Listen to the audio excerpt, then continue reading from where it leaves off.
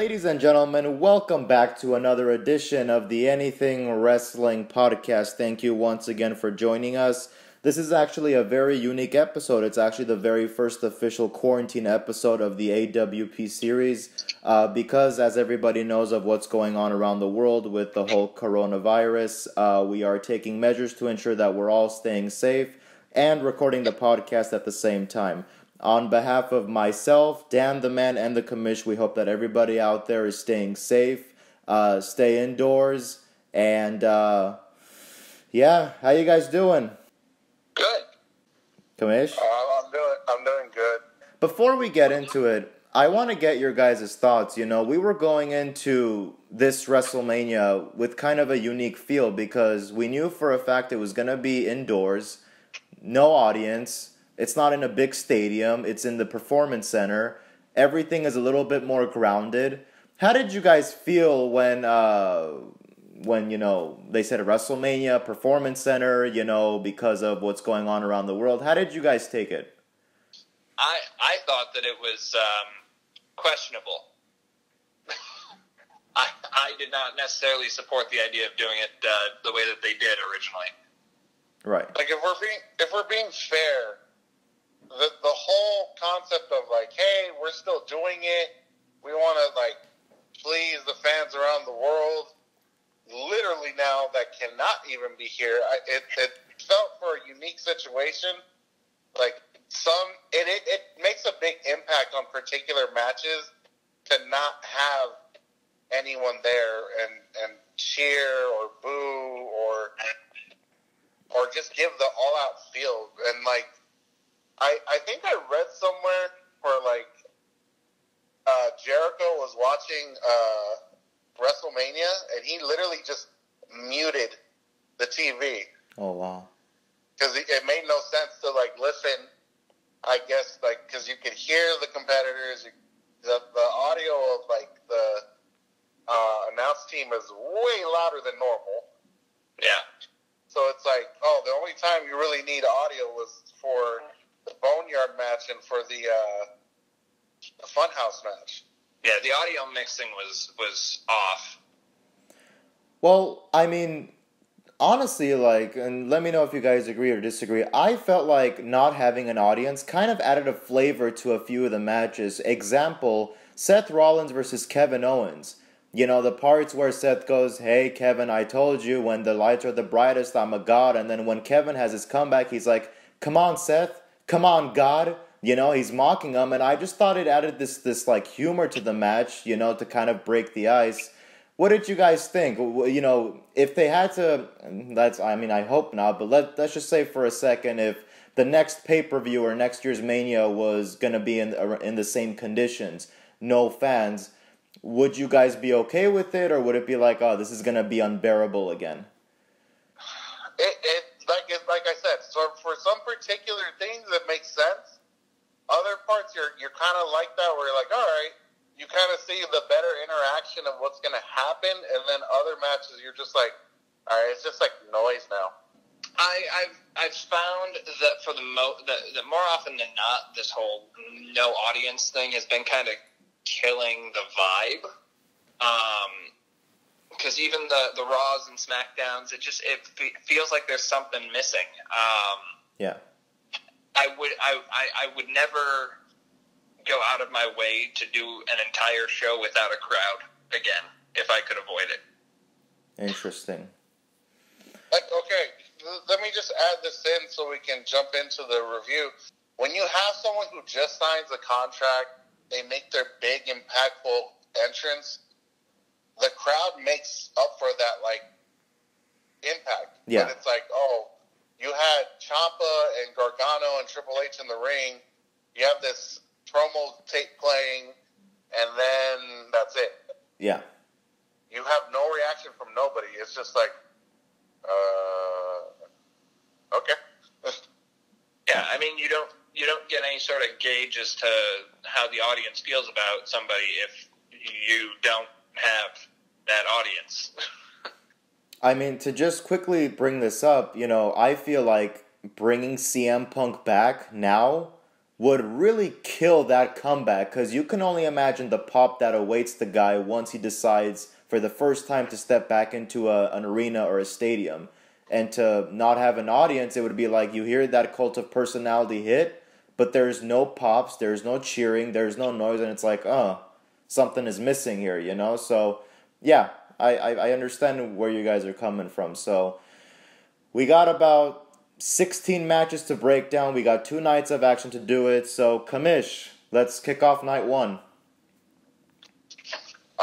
So to kick off night 1, straight into the main show, we start with the inaugural Women's Tag Team Championship match between the Kabuki Warriors versus Alexa Bliss and Nikki Cross.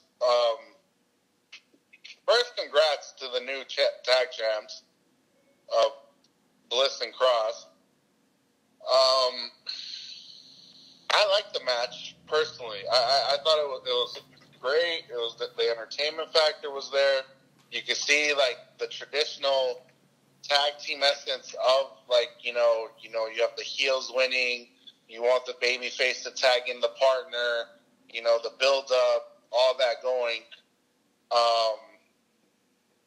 I like how the women's tag division kind of is right now, but I think I've mentioned this a few times where if we had different setup of teams on both shows, it would equally fare out, unless these tag championships are now defended on all 3 platforms. I don't know how you guys feel. I don't know if they have enough groups to do something like that, where each show has an entire division. Because I think I had heard that they might be splitting up Kabuki Warriors now, possibly. Then you got Fire and Desire just got separated because of that whole angle. You're thinning out your women's tag division right now. As for the match itself, this is definitely one of those matches that would have been better received if you'd had an audience, because I think that Bliss and Cross definitely deserved to pick up the win here, and I think that the audience would have loved to have seen that. Yeah, definitely agreed. I obviously went into this thing rooting for Bliss and Nikki. I think that they work great as a team. Kabuki Warriors, I just feel like from day one it hasn't worked out. Once again, another case of just slapping 2 people together and going, okay, this should work. Keeping in mind that Paige used to be their manager, and that fizzled out relatively quick before it even really got started. I will just attest or, go against one thing that you said, Dan. Having a crowd would have been great, but I think that these 4 women did a great job of sort of filling in the environment with all the, little side comments and all the screaming and, Asuka speaking Japanese, just incoherently. I just thought that it added a new dynamic to the match. Obviously, in an ideal world, we would all want, crowd in there, but it's like, if we have to work with what we got, I think that they did a good job of sort of, putting color to, kind of a black and white, if you will. I was just going to say, I just want to clear, I don't think that the match was bad, and I don't think that the match itself suffered from not having a crowd. Yeah. But I think that part of the magic of WrestleMania specifically, and really those big moments, those reaching the pinnacle of the mountain moments, they purely benefit from having an audience. So that was really, I was saying the conclusion, I think, just suffered a little bit from it. But no, I thought that the women did fine. Yeah, for sure. So do you feel like, because like it kind of lessens their Mania moment at this rate because of what's going on? Yeah, and I think that happened several times over the course of these 2 days. That's my biggest disappointment with how this all panned out. I'm not mad with the results. I'm mad with the fact that some of these people got their moment but didn't get to experience it to the most. Like the last match. Correct. Yeah. Well, I mean, at this point, it's, you deal with the cards that you're dealt with. But, Kamish, to answer your question, women's division, all 3 platforms, yes. But to go back to Dan's point, a lot of your tag teams have, I mean, we are insinuating here, but it's like he said, Fire and Desire. It's pretty safe to assume it has split. Kabuki Warriors, I don't even think there's much to do there.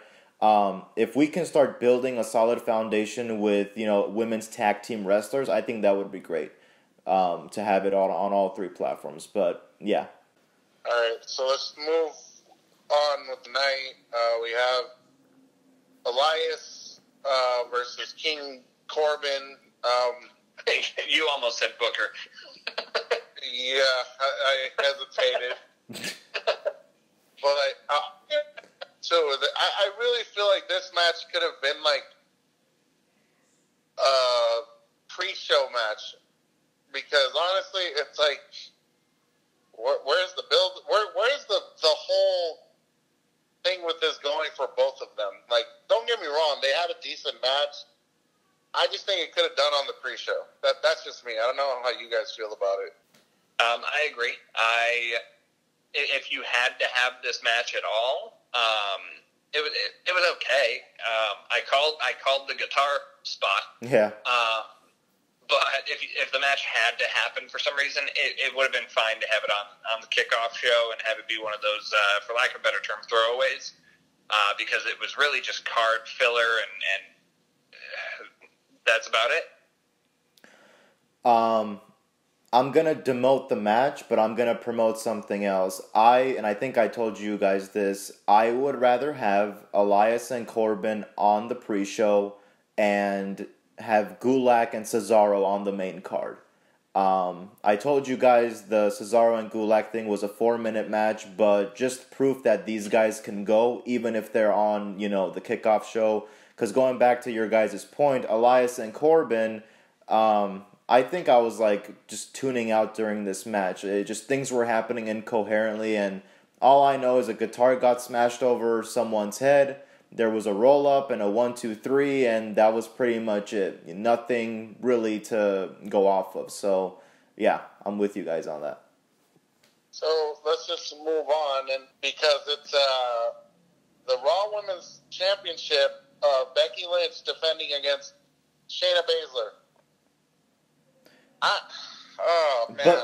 gonna say it. I apologize, but really, we had to have another botch win. Am I wrong? Kamish, by chance, do you have the time limit of this match on you? I don't, but I can pull it up. I can find it, and as I'm finding it, I can talk. I'll tell you this. Look, it's a match that had a lot of potential. It's a match that should have shown us a lot more, but as you guys saw with the end result, it's like, what the hell? It's like, I feel like we're repeating last year's horrible event of, 8 minutes and 30 seconds. And do you have the time limit for the Rhea and Charlotte match? 20 minutes and 30 seconds. Okay, you guys can probably understand what I'm trying to say. Something about a shovel. Well, Dan, you go ahead, because I feel like I'm speaking out of turn, and I'll make my point afterwards. Well, my opinion on the whole thing, and I said this when we were watching it, was the thing to keep in mind is that this was all pre-recorded, which means that wasn't a botched finish. That was the finish they decided to go with. So that makes it even worse. Okay, so yeah, I forgot about that. I forgot that this was pre-taped a few days before, and somewhere along the lines, I could have sworn I heard there was more than one taping. Yeah. With different multiple results. Scenarios. Yep. So who decided to pull the trigger on this end? Dan. Who would make that decision? Who's the third man? John Cena, apparently. As a little fun fact, because I'm also looking at it, the kickoff match the next night with Liv Morgan and Natty was 6 minutes and 25 seconds, meaning that they were only 2 minutes shy 2 minutes of that match. Did someone just say no? Let me say this real quick. Yeah, okay, so here's the thing. I feel robbed with Becky's match but it's like we got all this build up. Like I had told you, I think in a conversation off air a while back, she's been getting the right build-ups to her matches, to her stories, and then you would think, okay, she gave us the best match between her and Asuka in January. Yeah. And then we get this. Like, what the... I feel cheated. Yeah, to go from eliminating everybody in the Elimination Chamber match to an 8.5 minute match for the title that ends so unceremoniously, it's definitely a disappointment, given the fact that Shayna's still one of the best heels that they've got in the women's division right now, and they haven't properly utilized her since bringing her over for this. I'm going to jump in here. Dan, I'm going to just address what you just said right there. I am hearing, and I don't know if this is true or what the deal is, but I'm hearing that Vince actually is, pardon the pun, not all in on Shayna, feeling like she's not a legitimate, like he doesn't have much confidence in her, is what I'm hearing. That's his crazy old bat. Yeah. My second point is that there's a reason why I asked for the time limit of each match is because you think about a match that, actually going back to your point, Kamish, had a very, very good build-up. I was tuned in, they're working with what they have, and I was tuning into it, the biting of the neck, Shayna going on a path of destruction, Becky with, the chair shot to the back. I was digging it. I'm like, okay, this is the type of match where you just have to let these two get in the ring and let them have at it. But to have less than 10 minutes, and keep in mind, she's been your champion for a year now. So if you're doing that, you're kind of getting the CM Punk treatment where you have this long-ass title reign, but guess what? None of your matches are in the main event, or they're not treated as the main event. And honestly, the match was good. It was actually a really, up until the 3 count, it was actually a very good match, But the way that it just abruptly ends, it's like, okay, why? Dan? Why? Why? So, and that's my thing. It's like, you have all this, you create a good story, you have a good build-up, and then the money shot is weak. I, at first, was under the impression that maybe they're trying to save time by shortening the matches because they have 16 matches to get through. But then I thought about it. I'm like, okay, well, Becky gets 8 minutes, and who gets 20-some-odd minutes? Huh. Yeah, Blonde Cena.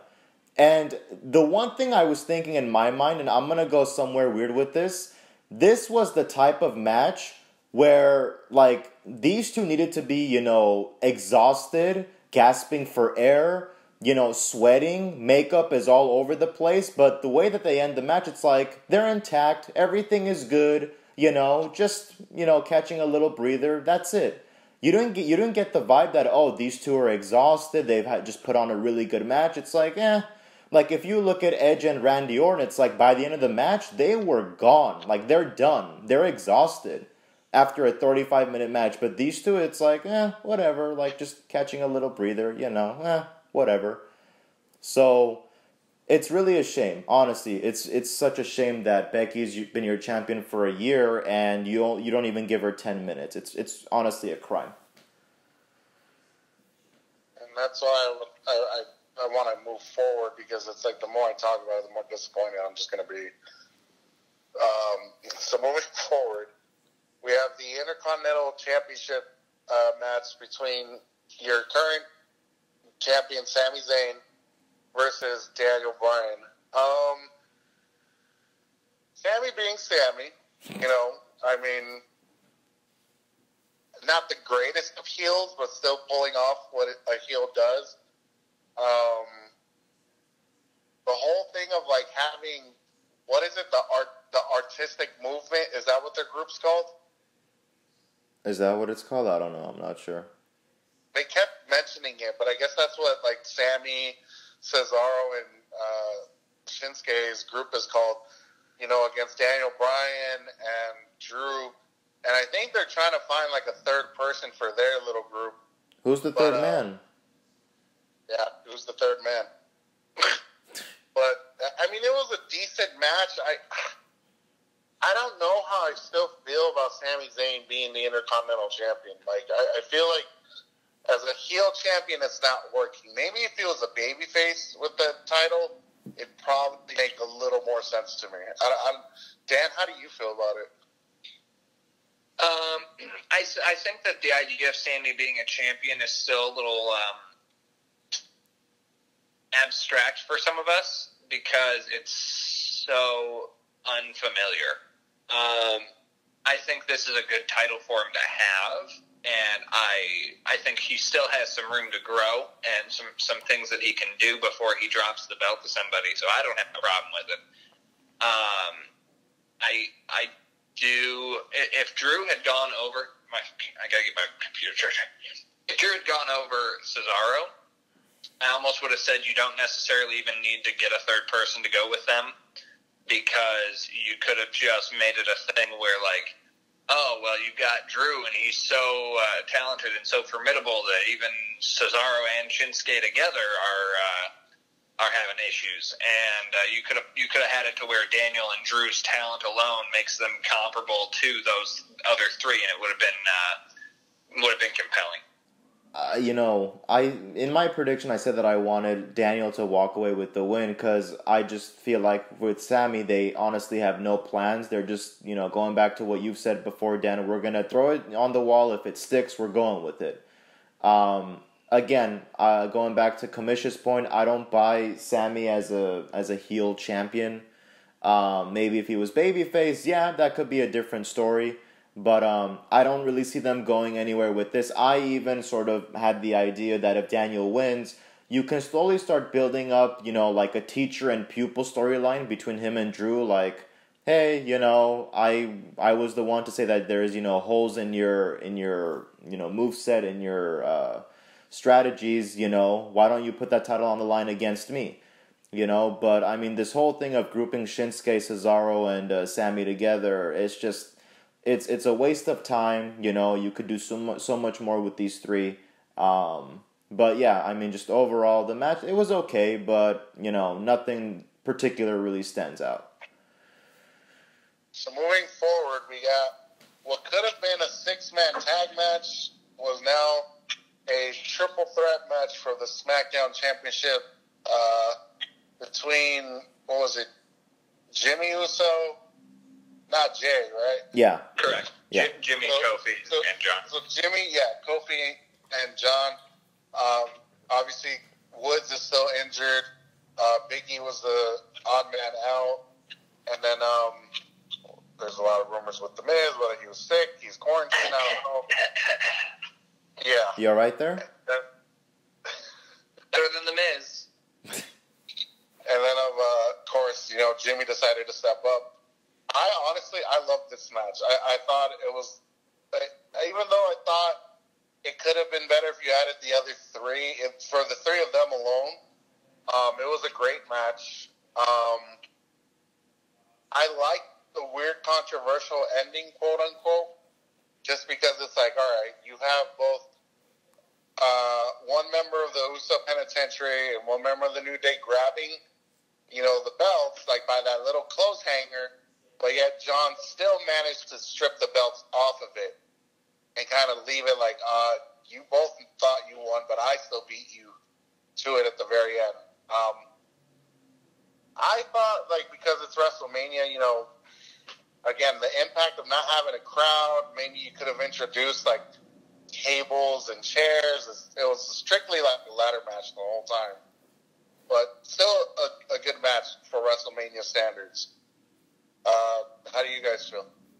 I liked the match. I think that the three guys in here did really well. They went all out, and like I've heard other people's reactions, you had the moment where Kofi chucked the ladder at Jimmy. You had the Starship Pain off the what is it, the ring post. And they were doing all kinds of stuff, and it was a really entertaining well choreographed match, and then you've got that spot at the end with the belts, where I kind of made the half joke that, oh well, two of them should fall off, and they each have the belt, each have one belt, and then they have to chase each other to get the second one. But conceptually, this is kind of the same thing, except you cut out the middleman. I didn't have a problem with it, and I think it was unique enough where it still stuck the landing. Yeah, I think this is really the first match of the night with all the oohs and the ahs, the one that really stands out first before any other match, like in regards to timeline of the card. Yeah, I think just another case of no matter what situation, New Day or the Usos and now John Morrison are put at, these guys could perform. They could go out there and they can have a great match. Props to all of them, taking, some disgusting bumps and, putting their bodies on the line, but, that's what you do. And even in an environment when there's no crowd to kind of give you that, I think I even made a joke mid-match where I was like, this is where this is awesome chants come in. But again, when you don't have that, you find other ways to sort of substitute that in and, make the match exciting. So, yeah, I enjoyed the match. Props to all three of the competitors. So moving on, we have the Monday Night Messiah, Mr. Socko Rollins, John. Yes. Seth Rollins versus KO Mania 4, Kevin Owens. In what started as a regular one-on-one match, but then turned into a no DQ match since your boy Seth over there pulled off some shot to the head right there with the belt. Yeah. He's really good at getting disqualified as of late. Yeah. I thought headshots were a boo-boo thing now. Well, why is he aiming for the head? I think they're slowly going back to headshots, but they're taking the proper safety measures to make sure that it's not really a shot to the head. It's that the opponent looks the other way when the item is coming to their head, or they put their hands up or something. Yeah, just ask Randy. Oh Lord. Oh, Jesus. But yeah, as far as the whole chemistry of the match, the whole thing of them talking shit to each other, I liked it. I thought this was a really good standout match for the Performance Center. It was you actually hear how they really feel about each other. Obviously if it was in front of the crowd, you wouldn't hear it as much unless they were loud enough to pull it off. Like I had told you guys, if this was done originally in Tampa at the Raymond James football stadium, there is a pirate ship over there. Could have utilized that when it turned into the no DQ portion of the match. But Kevin jumping off of the WrestleMania sign, I thought that was a good spot. I liked the match. It was one of my favorite matches of night one. Yeah, two very talented guys steering head on into the brutality and the physicality of the feud. The elbow drop looked painful. Seth sold it really well. We made jokes about the ring bell hit and how it sounded like the old school No Mercy video game. Brought back a lot of memories. Good job by both guys. Yeah, I mean, not really much to add for me. Great match. Another case of these two guys, no matter what the circumstance, they can go out there, they can have a good match. I don't know if maybe before this match they kind of decided, hey, you know what, we're going to strip away every other person who was in the storyline, because if you guys took note, there were no Viking Raiders or whatever they're called now. There was no Buddy Murphy, Rezar wasn't there either. It seems like everybody was kind of stripped away and it was just down to Seth and Kevin, which kind of leads me to believe maybe this storyline might be over at this point, but we'll have to see. Other than that, great match, loved it. And also the trash talking in the middle of all of it, great stuff. I do think that it was that it was the right call to limit it to just these two so that we could actually focus on just them. Yes. I mean, don't get me wrong, if the storyline's dead, hell, let's just go in that direction. But if it happens to continue, I kind of would like to see Like, at this point, like, all right, Kevin Owens is done with Seth. Let him get his hands on Buddy Murphy in a match at hopefully Money in the Bank. I don't know if he wants to go up against, what's his name from AOP. Lazar? Again, we'll see. Yeah. Then, before the match of the night, we have Power versus Power. Big man versus big man. Finisher versus Finisher Fest. Goliath versus slightly smaller Goliath. You have Goldberg defending his Universal Championship unsuccessfully to the Monster Among Men, Braun Strowman, last-minute replacement, according to WWE, replacing Roman Reigns, even though this was announced literally a week ago. Would it have been the same thing if we had saw Spear versus Spear instead of Spear versus Power Slam? I don't know. I think Braun, he was bound to get the Universal Championship somehow. I didn't think it would be to Goldberg, but he was the next man up. How do you guys feel? The whole the ultimate match was sort of a mess to get to, and they did what they could. They tried to make it mean something. Unfortunately, all the things involved just kind of watered this one down, and it's not Braun's fault, but Do you think Braun is a victim of circumstance because of that, then? Well, you've got this and the WWE Championship match are literally cookie cutter. Like, it's the same match with different people. Except for the fact that Brock and Drew went 2 minutes longer. I don't think that this was an impressive match. I don't think it really proved anything. All it showed is that, look, Braun can take some spears, which we knew from his matches with Roman. So, I think that this whole Goldberg situation is a victim of a plan A, which got turned into a plan B, which then got turned into plan C. I think I told you guys they didn't want originally Roman taking the title off of The Fiend, so they gave it to Goldberg, hoping that if Roman took it off of Goldberg, it would ease, the tension between Roman and the crowd. And then at the last minute, because of the whole leukemia thing with Roman, he's gotta, stay, away. And so insert Braun Strowman. Another case of Dan, as you said before, someone who's going to get that big moment. It should be done right in front of a crowd, and this was the right platform. It was the right match. It was for the title. However, it was just kind of a plan C, to a plan A that, that they planned for, but then changed, and then they got changed again, beyond their control. Match was basically, I think, what everybody was waiting for it to be. That's pretty much it.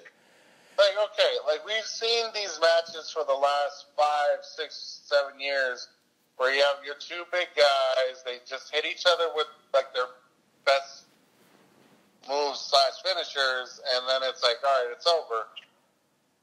Imagine having seen this, back in the day.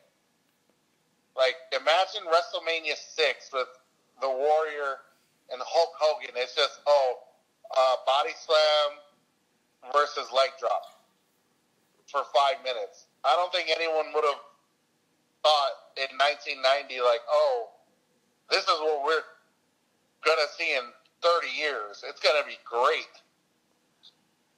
I'm sure it would have been like, what the hell did I just spend all my money on back then? Now you can pull something like this off, and it just makes for okay, well, like Dan said, you have the same two people pulling off the same match, either if it originally was going to be in one show later on in the night, or like it is, he did this, they did this last night, we're going to see it tomorrow night. And congrats to Braun. I'm just going to jump right into the final match, which is match of the night. The Boneyard match between AJ Styles versus the now 25-2 record holder Undertaker. I want to kick it off actually to Sean. I want to know how Sean felt about this match. I indirectly nicknamed this match the stupidest, greatest thing ever. I don't think anybody was expecting what we got. I was expecting, Dead Man Undertaker. But man, when that biker, when that motorcycle came in, I was like, here we go. This is not going to be your traditional dead man gimmick that we've seen over the last decade. This was great. Like, we were literally watching a scene, like the climactic moment from a movie is what this was. Great production value, very entertaining, very convincing. Honestly, people who go, what the hell happened, this wouldn't happen in the Attitude Era. Screw that. Like, at this point, I don't care anymore. You know what? It's not the Attitude Era anymore. It's the reality era. This is how we do things now. I enjoyed the hell out of this, and I've watched it twice since then. It's just an all-around, it's fun. Like, if you're feeling down, I would literally put this on. It's bound to get a smile on your face. Great stuff. I loved it. I think that if you were ever going to do something like this is the perfect time for it, because you don't want to oversaturate these, for lack of a better term, overproduced segments. But no, the video quality, the duration, the thoughtfulness, pretty much everything outside of the rubber ham was great for this match. I feel like you could have done without the little arms sticking out of the grave. But no, I mean, great match, great action. It was very well structured, because even you had sort of that moment when when the OC shows up and they come out with all those weird druid people, and the Undertaker picks those guys off one by one. It had a feel of like a John Wick type of movie. Yeah. Like I thought everything was great about this match, like minus the rubber hand. No, like the production value, the whole concept, the idea behind it. I mean, you're adding on to the story. Like, you're building even further than what you normally do with the build-up in an arena. Like, you're going above and beyond that now. And, the whole element of, like, adding that, like, the graveyard, the whole house where, like, what was it? Gallows and AJ both got thrown off of. Yeah. Like, it adds more to it. And the whole thing, like, AJ was selling it. He was, like, all in on it, like, by being thrown off the house, being kicked into the grave.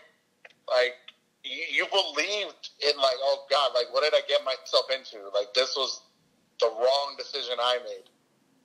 And the only, other than the rubber hand, the only other thing I kind of found corny that it was already pre-planned, it was AJ's grave. When Undertaker removes the mesh off the top of the grave. But I liked it. Overall, like I said, this was the match of the night for night one. And there was a thing, and this is why I believe Matt Hardy was wanting to leave the WWE, is because at one point, he wanted to introduce these kinds of matches. Obviously not for every single feud, but like every once in a while. So now with the situation we have with the world going on, these kinds of matches make more sense to have now. Kamish, I was just going to make a comment about that. Every single WrestleMania, as corny as it sounds, you want to make it different. You don't want it to parallel, a previous WrestleMania.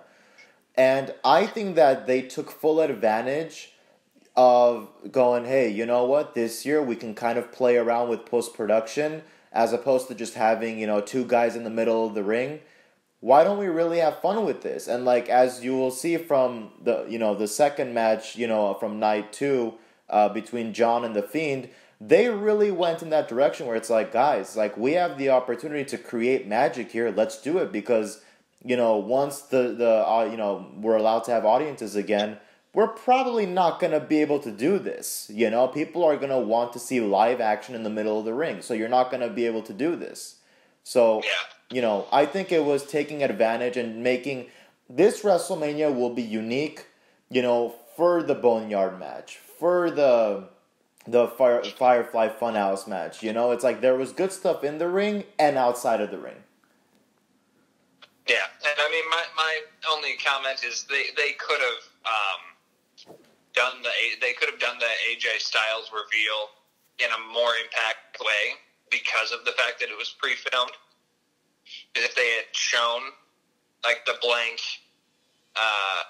tombstone or something, and then at the end did the bait and swap, then I think that would have been more impactful than just, here's a tombstone, we got some ivy growing on it.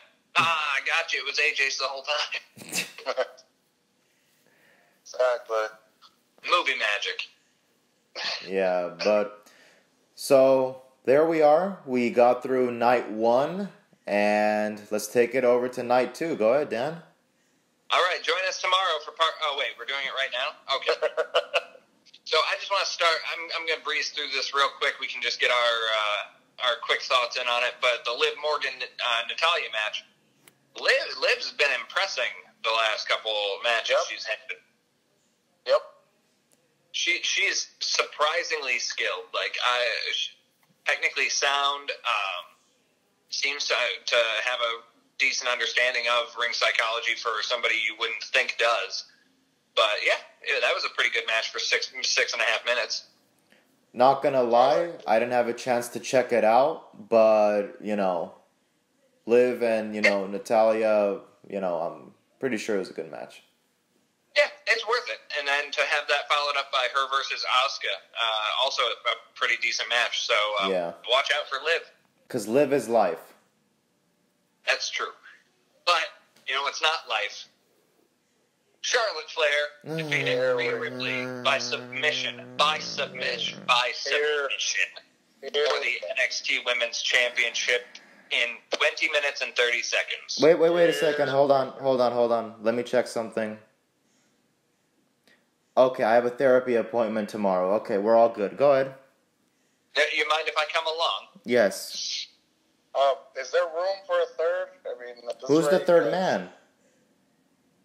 So I'm going to chime in on this real quick because I was when I was navigating to the site to this page. There's two things floating around. One is that Charlotte was given the belt simply to increase NXT ratings. And the other thing was suggesting that Rhea's work visa may have expired, and so that might have contributed to why she had to drop the belt. Okay, I think I'm going to take the reins on this. But the whole NXT thing, I heard that too. And do we really need her to really boost the ratings because Finn isn't boosting the ratings himself? Well, I mean, the other thing about that is, I don't remember, I think it was one of you guys said it, but does she have to have the title to be on NXT? That was me.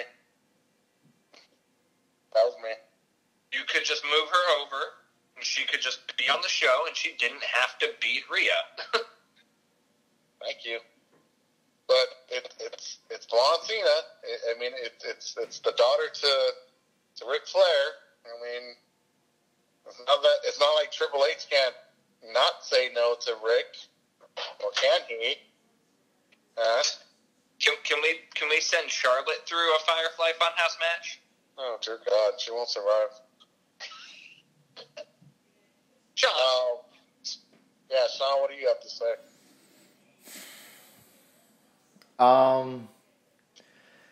I told you guys that if Charlotte won this match, I'm done with Charlotte. There we go. I'm gonna keep it PG. Dan, I think that you brought up the most valid point, that this was the only way to cement Rhea as your number one player in regards to the women's division. Because I sort of think back and I'm like, Rhea comes in. They said, oh, Shayna is undefeated, or not undefeated, but she's got the NXT championship. No one can beat her. Boom. Rhea comes in convincing fashion and takes the belt. We go to Survivor Series. Rhea is the last woman standing. Then you lead all the way into WrestleMania. It's like, well, she's picking up some good momentum. The fans love her. They can relate to her.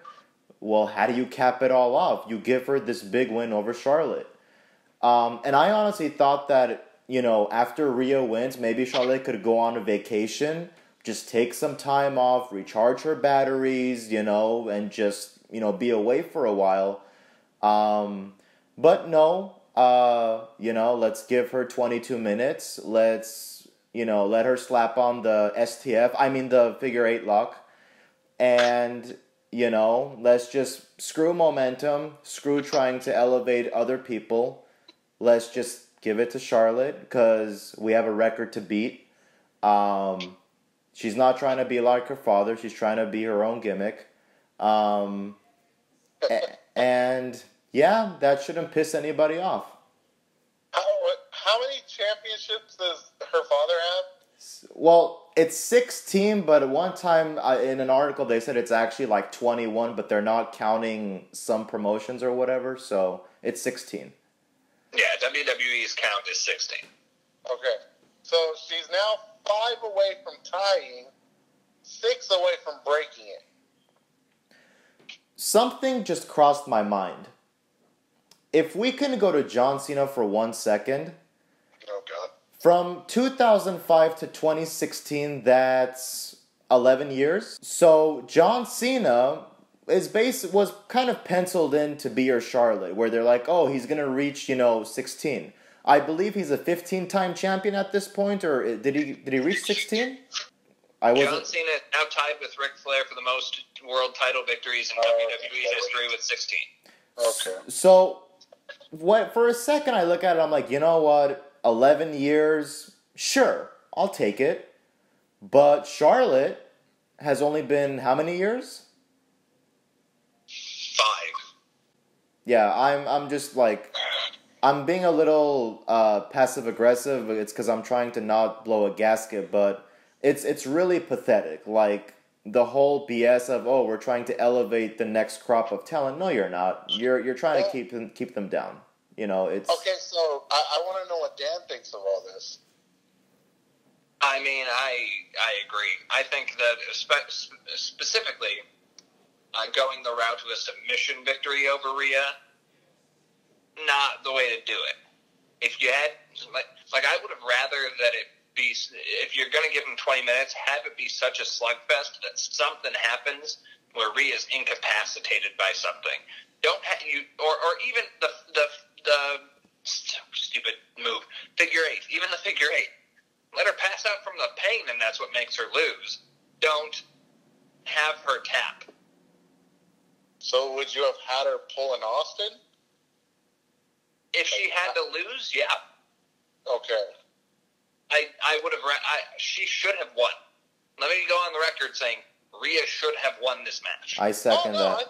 I think we're all in agreement. Like I even told you guys, as soon as Sean was checked out, she ruined my perfect picks. Yeah. As soon as night 2 started and we saw Rhea tap out, I'm like, this chick ruined my fucking picks. Sorry for cursing, but I had everyone picked down to almost the perfected amount of wins. But then here we go, we're gonna give Charlotte the belt. Well, F you then. Yeah, I'm just gonna leave it at this. I'm done with Charlotte, and what that means is I have no further comment on her next match, her next rival, her next whatever. She's there until further notice if I change my mind. But I'm done with Charlotte.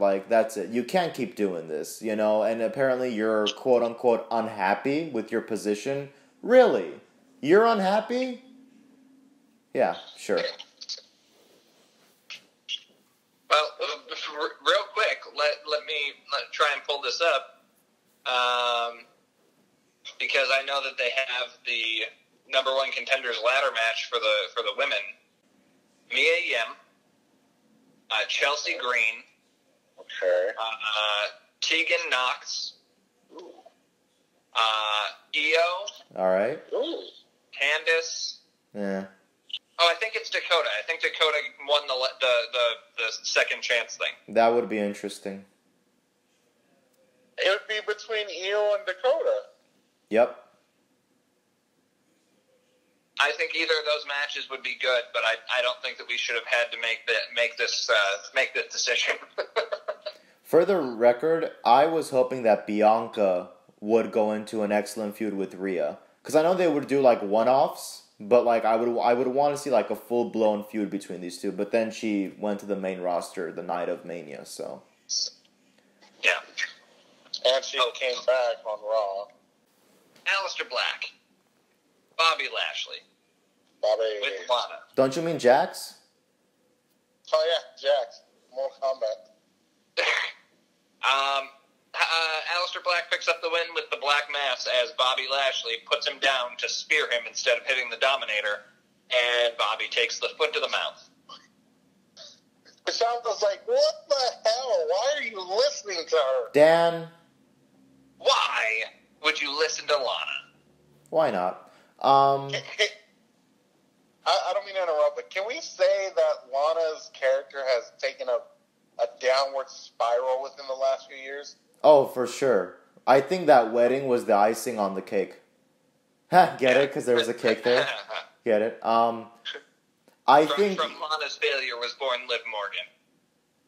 I'm sorry, Dan, but even that died a horrible death. Like they have these interesting vignettes, you know, of her in the bathtub or in the bathroom, and it's like, I'm gonna show you my real self, and it's like, okay, you bring her back, and you're going for this angle where pseudo-lesbian storyline. So I'm sorry, like not only Lana, but Liv Morgan's push has been like a spark here, you know, and yeah. But I think that's why Liv's been trying to put on A performance matches, because it's like, I'm sure she knows, like, damn it, I had a good build-up. I could have been put in a different direction. I could have been put in the direction of The Fiend being Sister Abigail at one point. Ooh. But no, let's put her in this trashy-ass lesbian, let's be honest, bullshit. And out of this, it just dies immediately at Royal Rumble. And then now Liv has to be like, all right, not only did they shoot my character down, not only did they turn me against my other two sisters, I have to kick people's asses hard now. I mean, to her credit, I think that if she had been held off until now, I think she would have probably been more successful when she came back, because she wouldn't have been behind the eight ball from the beginning, and she wouldn't have fallen off going into WrestleMania.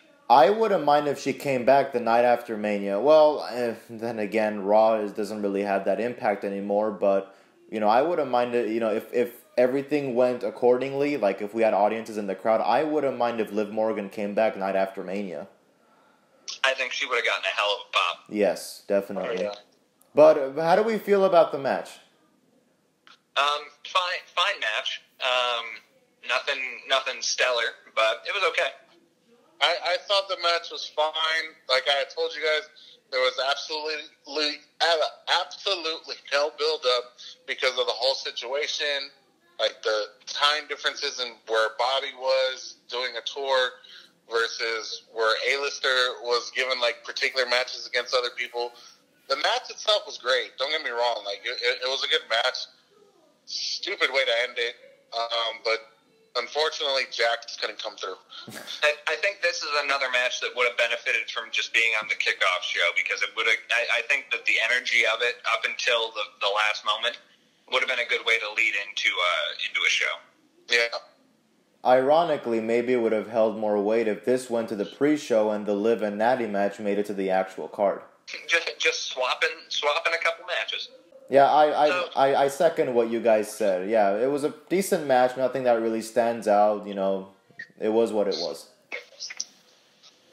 Speaking of standing out, however, standing out, like the relationship between Otis and Mandy Rose. Otis picking up the win over Dolph Ziggler, who entered with Sonya Deville.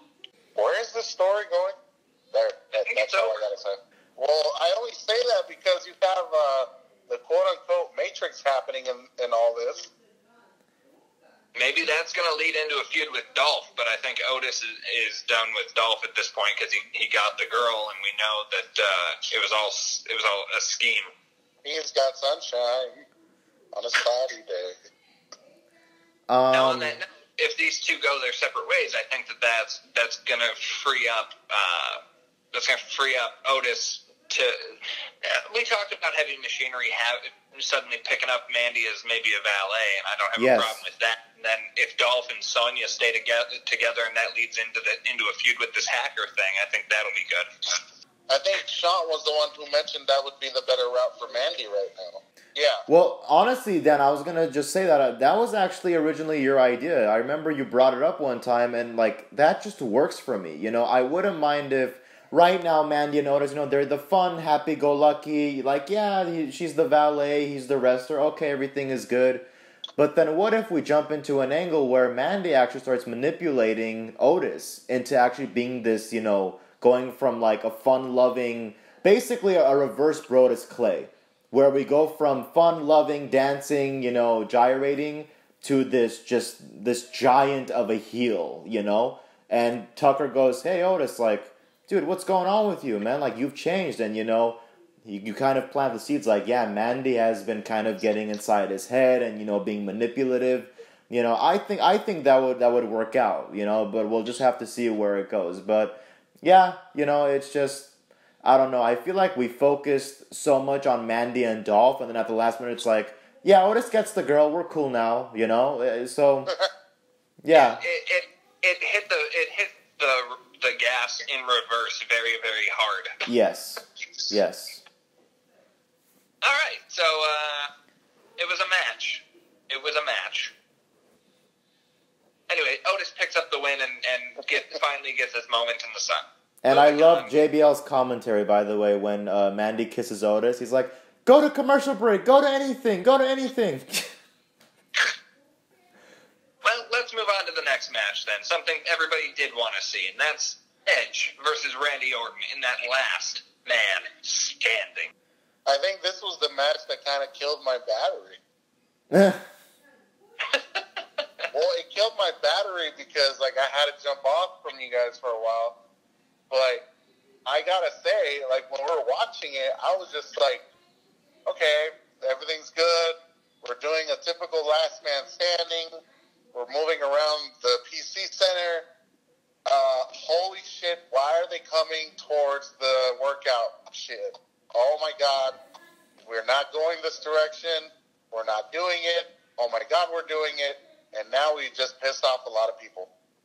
Randy Orton trying to hang Edge with the workout strap. Apparently, that's being called the Stevie Richards spot. Because it actually because it pissed off, like, not that it pissed off, but, like, a lot of people started kind of questioning, like, ooh, like, let's be careful with this, especially since we recently got the Dark Side of the Ring documentary. It's like, okay, dude, easy, we're kind of... No, but that's the thing, it actually did piss off some superstars that watched it, and that had watched the documentary. They're like, wow, you guys went this far to put that spot in there. Edge and Randy probably thought, all right, this would be just something brutal that, like, I'm being, the apex predator, you're trying to, like, kick my ass too. And I'm sure them looking back at it like, oh, shit, this just happened. Yeah. I'm not that concerned about it. I don't think anybody should be that bent out of shape about it. I understand, but I don't think that they should be. 36 minutes. The match goes all over the place. Ultimately ends on top of a semi-truck. We were expecting I think we were expecting a couple of bigger spots to happen, but obviously, Edge probably still a little fragile. I know he recently said you're going to see me not doing certain things that I used to do. Yeah. And I don't fault him. I'm never going to hold that against him. Having him back is a pleasure. Yes. But this was a solid match, and I think that it was decent storytelling. And Edge, I think, in his time away, learned a lot about acting that's going to make his selling and his performances a lot more genuine. Very quick question: have you guys had a chance to check out his 24 documentary? Yes. No, I have not watched it yet. I have watched it, so I think that you and I, Kamish, can agree to your point, Dan. I think that's exactly what it is, because he touches on that, the whole acting and, kind of being a little bit more in tune about stuff like that. So I think definitely that's going to help him to his benefit. Because he stated himself that knowing he's on the 3-year deal for what he was offered, that regardless of the work he puts in, knowing it's part-time work now, that he's going to put a lot more into what he wants to do in regards to, like, his matches, his promos, anything in particular. And right now, I'm sure, like, minus the whole Stevie Richards spot, everyone's wondering, what's next for him? Where are we going to see Edge again? Who is he going to, like, come after, or what's he going after next? And the whole thing of, his acting classes for the last 9 years, him and, like, all these roles he took on, he's going to craft his like, final 3 years. I'm assuming this is going to be it. Yeah. Like, after these next 3 years, he's done, for sure. But I would like to, like, enjoy the final years he has, because after 9 years away and all of a sudden, like, you can go again, I would be scared of him trying to do the old shit he used to do. Yeah, he doesn't have to. And speaking to the relevance of his performances to me, my observations, you saw the moment right after the match ended where he was, like, still looking at Randy tenderly. Yeah. Because they have that history. And it's few and far between you see moments like that with these performers, because sure, some of them understand the ideas, but they don't really feel them. And then you had the in-ring promo that he cut, where he was, when he accepted the challenge, or he issued the challenge. I actually, as a performer, was listening to it thinking, geez, he's hitting all these key points. How could I turn this into an actual monologue? So I thought that was a really well-done promo, and Edge has been doing great so far. Yeah, I think that, well, like I mentioned before, trying to make this WrestleMania unique, because when you think of last man standing matches, you don't think about two guys fighting in the gym, But I think that this year it was a case of, hey, well, how do we take advantage of what we have? And they get full access to the Performance Center and make their way to the parking lot on top of a semi. I think you made the comment, Dan, looked like something out of WWE 2K. So I think excellent match. Like I said, with the Becky and Shayna match, this is like, that's what, that match should have been. Because you saw at the end, these two were gone. Like, they were exhausted, and they gave you everything that they had. Like, talking about, like, they usually say that they left it in the ring, but for this case, I'm going to say that they left it, outside of the ring. These guys, like, did everything that they can possibly do. And I think I made the comment, to be gone for 9 years, not doing this, and to come back and to immediately have a 36-minute last man standing match. It's like, oh wow, like, that's impressive, And Edge, he stood in there with Randy, and they pulled it off. There was no botches. There was no signs of, no, he can't do it anymore. Like, he did it, to the best of his degree. Like, he did it, and great match, wonderful match, definitely stands out. All right. So the next match was 6 minutes, 20 seconds. The Street Profits defeated Angel Garza and Austin Theory with Zelina Vega. Bathroom break, anyone? More or less. Not to say that these guys aren't talented, I just didn't care. Yeah. Street Profit, they're decent characters. Garza and Theory aren't. anytime Angel Garza's cutting a promo, I literally don't have any investment in him at all. It didn't even need to happen. I think we've had WrestleManias before where we don't have a tag team match on there. This would have been one of those years that it was fine. Yeah. Yep. Any other thoughts? That's it. Nope. Perfect. Fatal 5-way elimination match. Let's Bayley talk about this. picking up the win over Lacey Evans, Naomi, Sasha Banks, and Tamina. I believe the elimination order was Tamina, Naomi, Banks, Evans. Yes. Yep. 19 minutes, 20 seconds. Go. I'm going to say, and I'm going to jump in on this, because this was, in my personal opinion, two things should have happened. One, this should have propelled Lacey into championship level. The belt should have been hers. And two, we finally, after years and years of speculation and wondering when they're going to pull the trigger on this, Banks versus Bayley. Did we get any of that? Hell no. Why? Like, Dan? Why? Why didn't we get it?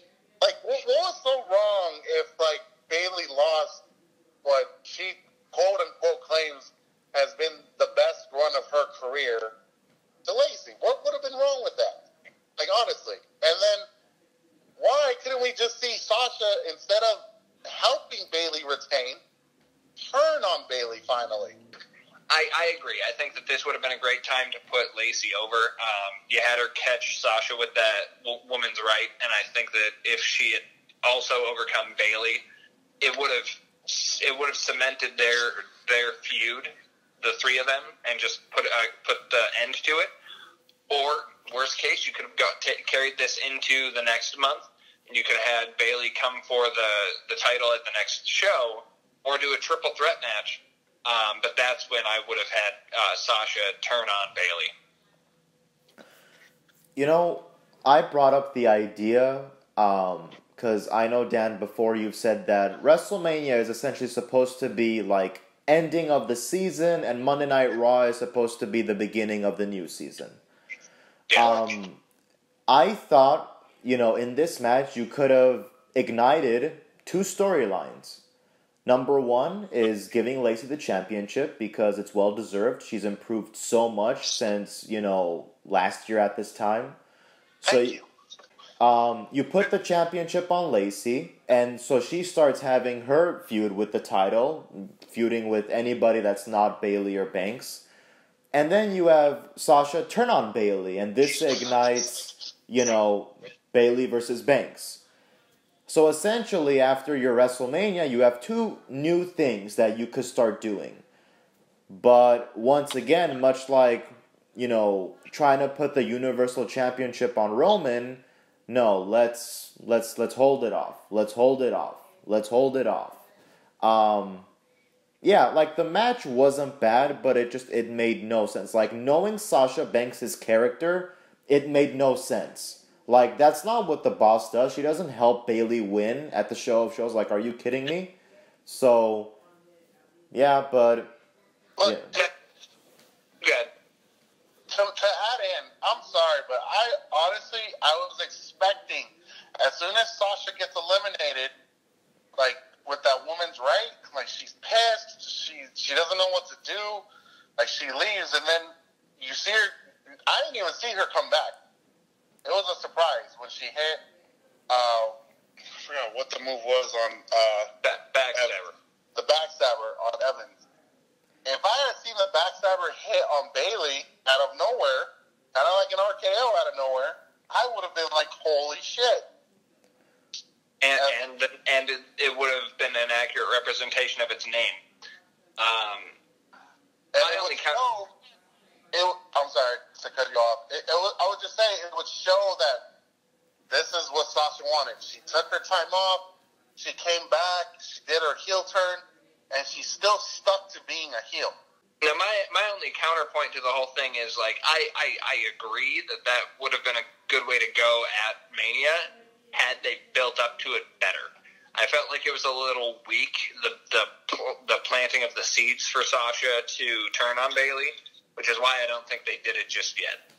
It's a very confusing situation, like, again, with the circumstance of everything that's happened. It's like, they should be building on these storylines, but they're not. So when it comes time to pull the trigger on something, it's like, well, do we? Don't we? Should we? Do we have to? Is it necessary? Is it right?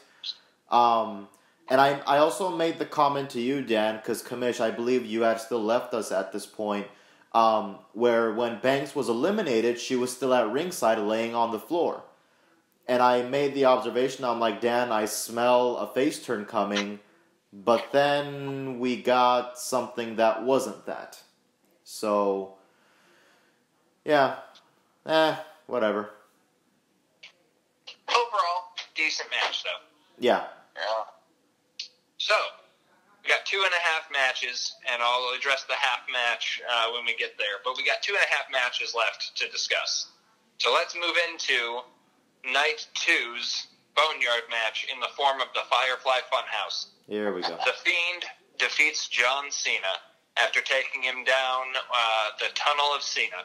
To begin it, and to go from the beginning to the end of it, just like Titus O'Neil's reaction at first watch, it's an entire what the F the whole time.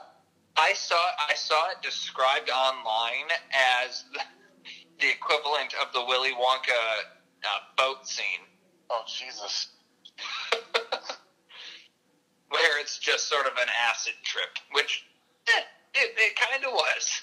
But the thing is, like, I think we tried discussing it after the whole event, that it needs, like, a couple rewatches to really make sense of everything. And, like, I even had to watch it, like, for a couple days now, and I'm just like, okay, well, I get where we were going with it. I wonder who, out of the three, because it was between Bray, John, and Bruce Pritchard who came up with the idea of this match. And I'm wondering, why was John so willing to put all that out there? Like, because maybe he's finally bought into the idea, like, damn, I really did do all that I did.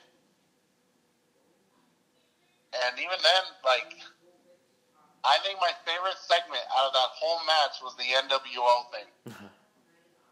Yeah. But, like, I don't, if you guys want to explain your feelings for it, go for it, because, wow. Go ahead, Sean. So I think naturally my first reaction was like, what the hell are we watching? Because again, we were going into this thing expecting an AJ Styles and Undertaker Boneyard-esque type of thing, where they're both in the funhouse, and then they start using whatever objects they can get their hands on, and then eventually someone walks away the winner. And then we start seeing, essentially a package video kind of put together, going through a timeline of kind of Cena's key moments.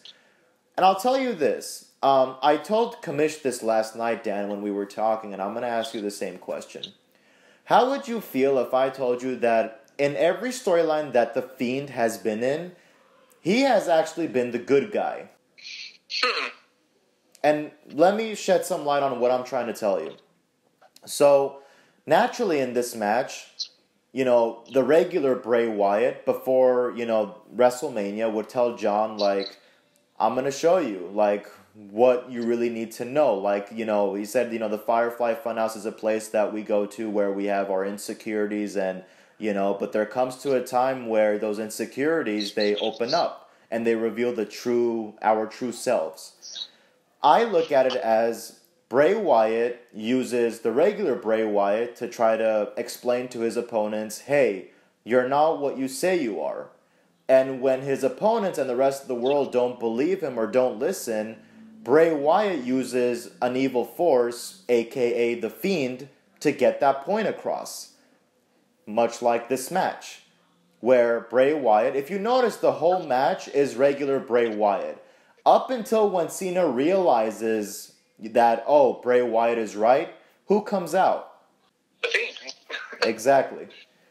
And, I looked at, his feud with Seth Rollins and Daniel Bryan, and I'm like, what he was telling Seth, that you're not really who you claim to be. What happened with Seth? He became the Monday Night Messiah.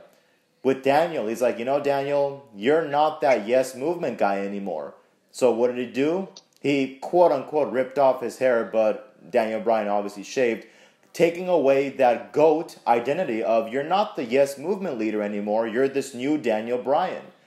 So I looked at it as, this was the Fiend's way of putting a stamp of, I'm not really the bad guy here, I just use darker methods to get the truth out of people. So that's my opinion. That's how I see it. Very interesting video package. The fact that Cena was willing to do this is amazing, but I think that I've told the both of you, this is his point in his career where he's finally giving back. So those are my sentiments. I thought it was very unique. I thought it told a good story. I mentioned that during the first viewing, partially because I had you guys on what were we using, Google Duos. Yes. I was a little distracted, so I missed the part where they zoom in on John while he's in the Sister Abigail pose. Yeah. And it's repeating his dialogue saying, this is the end of the most overhyped, overprivileged WWE superstar of all time. But who's he really talking about? It indicates himself. Exactly. So I thought that it was well done. I think they put a lot of effort into it, and the people involved seemed to really care. Like if you think about it, like, okay, we got it.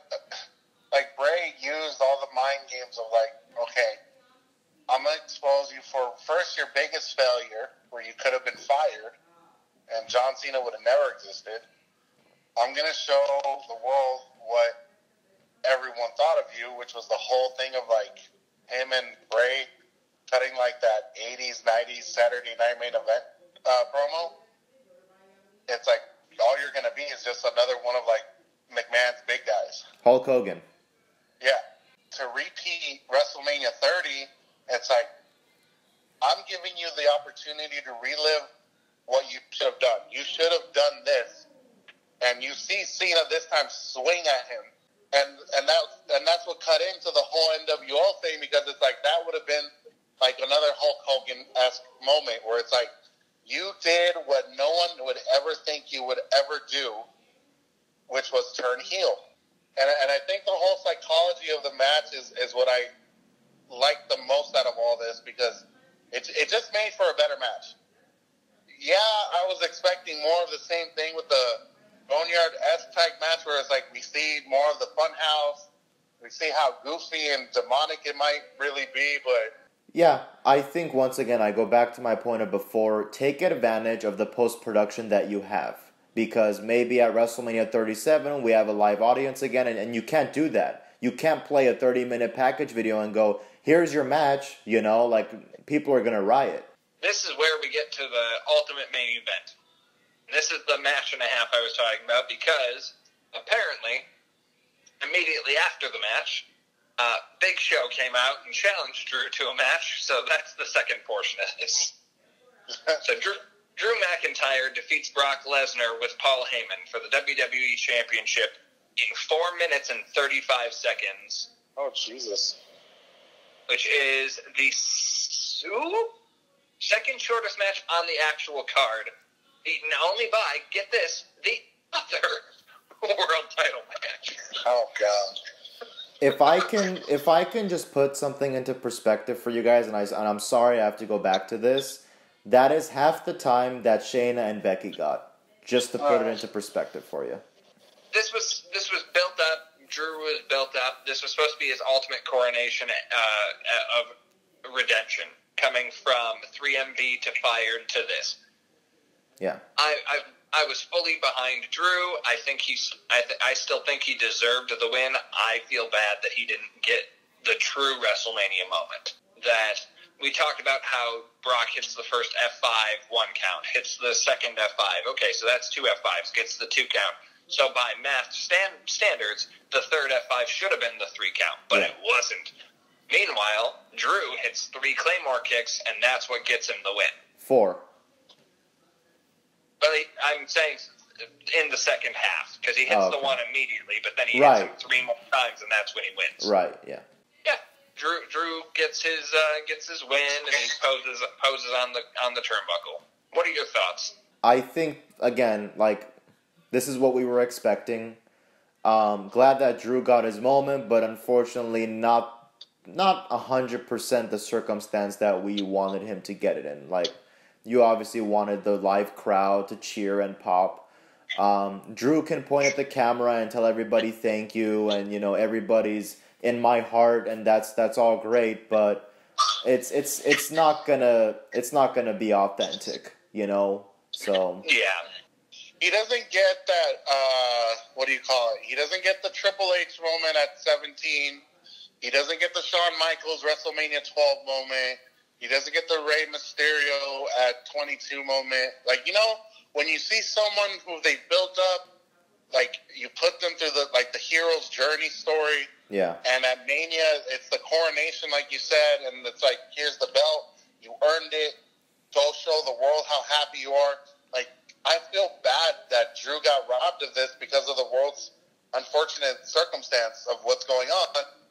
And it's like, yeah, the whole world can cheer him on via, like, the internet, but it still doesn't have that same impact. Now, here's a thought. Do we give him this win so that he gets the win because we already built him up as the guy who was going to beat Lesnar, and then have him lose the belt before SummerSlam and give him his real coronation at SummerSlam? To give him a moment, I would say yes. Because I think that if they give him another shot at SummerSlam to regain the belt off of somebody imposing, it's got to be, and you build it up properly as if it was WrestleMania, I think he'll get the same pop he would have. So what you're saying is it has to be at the next big pay-per-view. Correct. You can't do it at at a Money in the Bank or a Battleground or a Super Showdown. You got to do it at one of the big 4, or really one of the big 2. Because I would think that would make more sense, and it would be more fair to Drew. I mean, yeah, I'm sure Vince is, like, willing to do it, but at the same time, it's like, you kind of have to do it for the man. Like, Jesus, you fired him and you brought him back. I also think this match would have gone longer if there had been a crowd. Yeah, I kind of brought up that point that who wins and loses probably would have stayed the same, but the structuring of half these matches would have been completely different had there been a crowd. And again, I know we talk about, like, it being out of their control, the circumstance of the world, but I often question, I'm like, if you had just postponed it for at least a month or two, I don't know. Maybe everything would have gone back to normal. You could have done WrestleMania in May or June. But, yeah, I don't know. It's now, and I know we've talked about that, but the flip side of that is, do you continue building these feuds for another 2 months? I don't think it would have the same impact. Yeah, I think some of these would have burned out. I think Rhea and Charlotte would have lost its luster. I think Edge and Randy would have lost a little bit of its fire. Shayna, right? Yeah, Becky and Shayna. I think all the big matches, if we had burned them out for 2 more months before ultimately getting to WrestleMania, I don't think that any of them would have had the same weight. Well, when you look at it, I hope I'm not mistaken when I say this, but I think 3 of yesterday's matches on Raw was a wrestler versus a local competitor. Yeah, I skipped literally everything except the Nia Jax match, I think. The Nia and Liv. Which, by the way, I'm gonna already say this. We talked about it before. You bring Nia back, do not have her talk. But they're doing the same thing. Like, there's no change. I've noticed that when someone, has an injury and comes back, you think, okay, clean slate, fresh start, and it's like, nope, we're gonna do the same old song and dance. I mean, I'm not going to put too much stock in it. I would say let's give it another week before we jump to conclusions, but I'm not holding my breath. But she's borrowing the Rampage, so she's got a different finisher now. Well, okay, I kind of read up on that. I did too. Technically, the Rampage was given to her. Yep. But, yeah, because Paige can't do it anymore. Well, not just that, but Paige said it was okay for her to have it. Yes. He said someone like Nia has earned the right to use my move. Yeah, no, I'm aware. And they're still friends, so. I actually... Okay, I kind of agree with Sean. I would have loved to bring back Nia as this, quiet, brute force, let me earn my way up to a championship for a while, maybe revisit the Becky versus Nia feud that could have happened. But, don't have Nia talk about it. Just have her, try to be, attacking and try to dominate over Becky. Let Becky carry the feud. I know that we're kind of tangenting off of Mania for 1 second, but this kind of ran through my mind today, and I kind of want to bring it up and see what you guys think. So, seeing how she borrowed Paige's move, how would you guys feel if Nia came back as that brute force, silent, just kind of, soft-spoken, actions speak louder than words type of thing, and Paige became her manager, like her mouthpiece? I don't have a problem with that. I know Paige was doing the whole thing there for the 5-on-5 match, so it keeps her on television, and she's an intelligent professional wrestler. Yes. So I think that having her there, especially in a situation like that, would definitely be beneficial for those involved. Agreed. Yeah, I can agree with it. But let's wrap this up by jumping back real quick and talking about Drew and the Big Show in that dark match, WWE Championship match. Where do we see this all going? Because you had Big Show come out and immediately challenge him. Drew said, "There's nothing you can say that'll make me fight you." Then Big Show hits him. I think he slaps him in the face. This is not even one of those situations where it's like they were trying to give the live attendance, like the live audience, like a gem because there was no audience.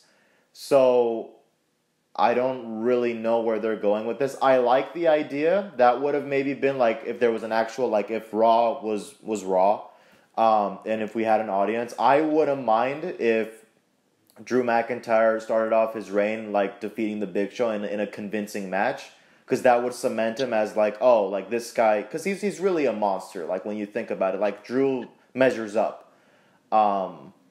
So I like it, but then again, I wouldn't want him falling into the act of, oh, every part-timer that you can get your hands on, have Drew challenge for the championship, or have Drew defend the championship, Yeah.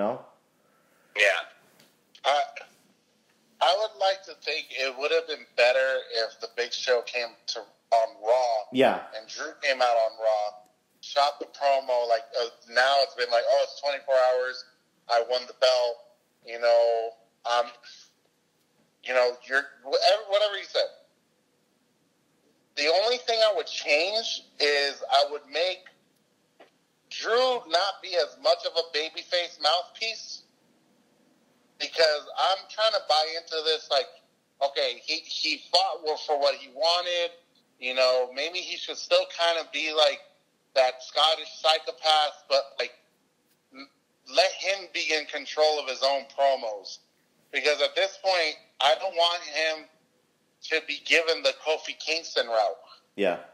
Where it's like you tame him down from who he is. You should allow him the freedom to cut his own promos and do his own thing as that crazy bastard that you want to see him fight whoever wants to come across his way. Yeah.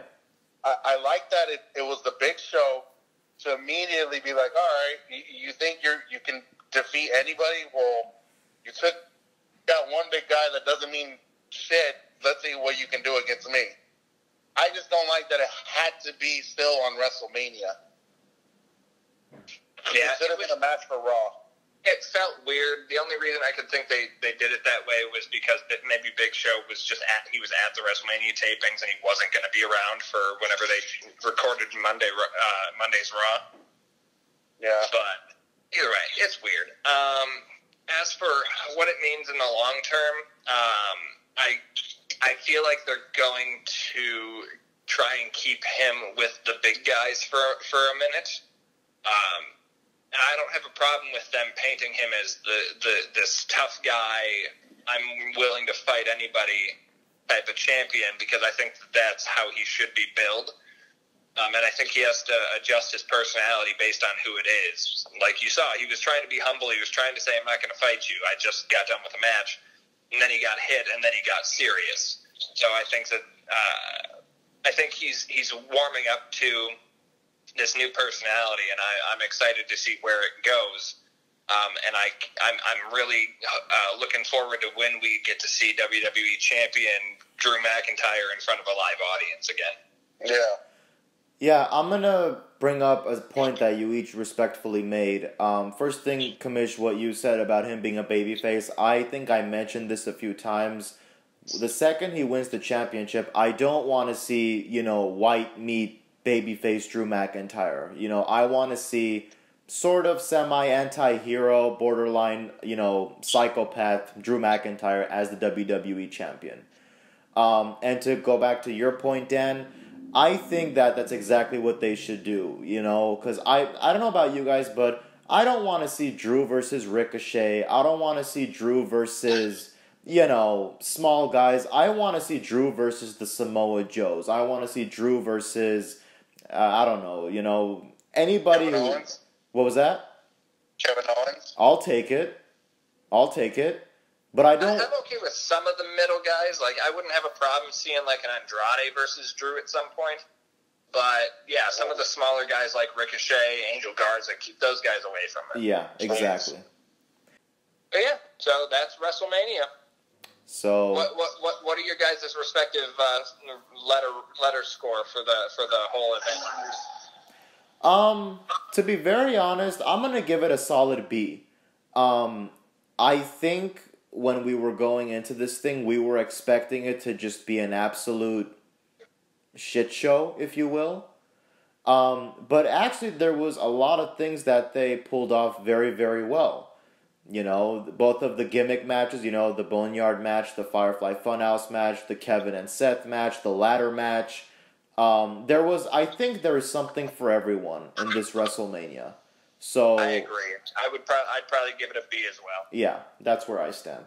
I'm gonna go with a B as well, because honestly, for the unique situation it was put into 2 nights, and the whole thing with the Boneyard and Firefly match, and then I felt like even the performers were like, all right, we got to give them a really good show. We have to really try with this. It's unique, it's different, but we have to give an A match, even if it's under these terms. And again, there were some spots, I know they were recorded, where we're like, maybe this should have been different.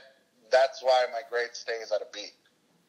Yeah, not everybody's going to love what happened during these 2 days, but I respect WWE for giving it a shot. Yeah, absolutely. So, yeah, any final comments, guys? That does it for me. I'm good. So, there you go, guys. We just reviewed WrestleMania 36, both nights, 16 matches, what we thought. Leave your guys' thoughts in the comments below. Thank you so much for joining us. Everybody stay safe, stay home, and we will see you all next time.